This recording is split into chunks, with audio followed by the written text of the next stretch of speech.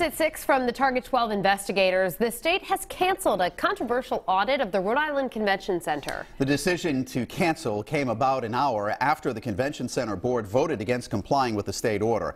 Now, we broke the details behind a flurry of developments that popped up today, a week after we first broke news of this controversy. Target 12 investigators Walt Buteau with the details you saw first on WPRI.com. Within about an hour, we saw one board say no to the audit, a lawsuit filed by the House Minority Leader, and a 180-degree turn by the House Speaker.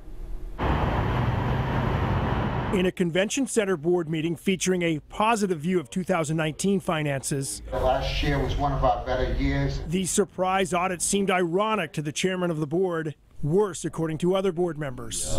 Invalid and illegal. The Joint Committee on Legislative Services ordered the audit last month in what we're told would have been the first Auditor General examination of a state quasi-public agency in at least a decade.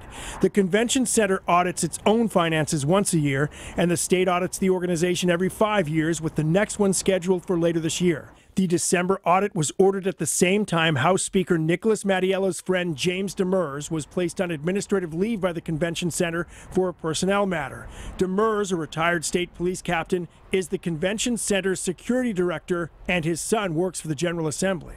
Was your first thought a connection between Mr. Demers and Mr. Mattiello? Probably. It could be. It could be. We don't have facts of that, but I think there is a connection. All in favor?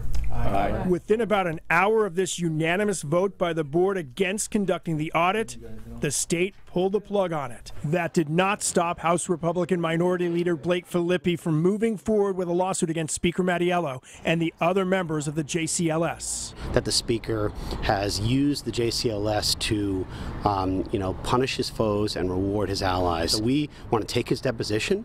We want to take depositions of others, such as Frank Montanaro and others that are on the third floor over there at the State House, and figure out what exactly has been going on in this fiefdom. House Speaker Mattiello said in a statement he firmly believes regular audits on quasi-public agencies are necessary, and he blamed the Minority Leader for turning this, quote, into a political stunt. Filippi tells us he has no plans to drop the lawsuit. With the Target 12 investigators, Walt Buteau, Eyewitness News. And at a news conference this afternoon, House Minority Leader Blake Filippi says their investigation into the audit is not over. Lawsuit stays. Our lawsuit will continue because the main basis of our lawsuit is the illegal usurpation of JCLS's statutory authority. We're going to prove that that has happened to the court, and we believe that this illegal audit will be Exhibit A. Filippi says they plan to meet a filing deadline next month and have a court hearing in March.